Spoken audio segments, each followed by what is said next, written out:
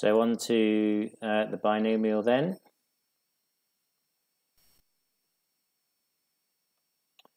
So our probability generating function is equal to our binomial probability multiplied by t to the x.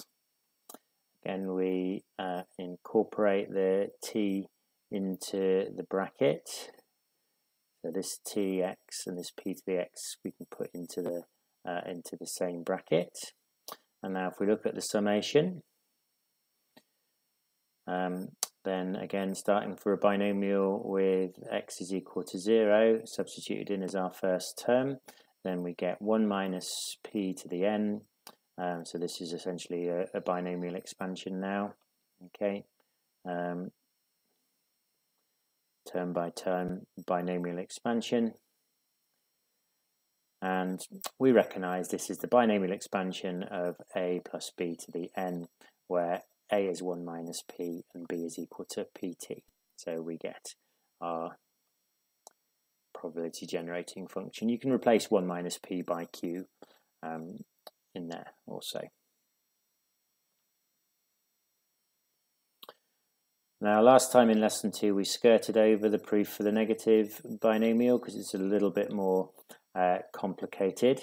So here we'll take it on. So it's the probability generating function is t to the x multiplied by the probability statement for a negative binomial. Now the reason this one's a little bit more complicated is it depends on a summation result that you might not have at your fingertips, and I suspect if this one crops up in an exam, then they would give you this result to use and to quote. Okay, so you need to be aware of or learn or make sure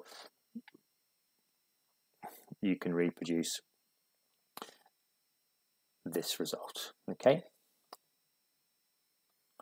so for a negative binomial, remember the x value starts at r and we sum from r to infinity, and this is our probability formula multiplied by t to the x. Now to use the result above, we need to observe that the power of q is x minus r here. So we need the power to be x minus r. So we need this power to be x minus r. So therefore we split the t to the x into t to the x minus r and t to the x so that we can enable incorporating that power. So on the next line, we've taken out a factor of p to the r, t to the r. So we've taken out the t to the r and we've taken out the p to the r, and we can then combine the qx to the r and the tx to the r to give us qt x to the r. And now our expression here is in a format that matches up our standard result from above, so we can quote that standard result.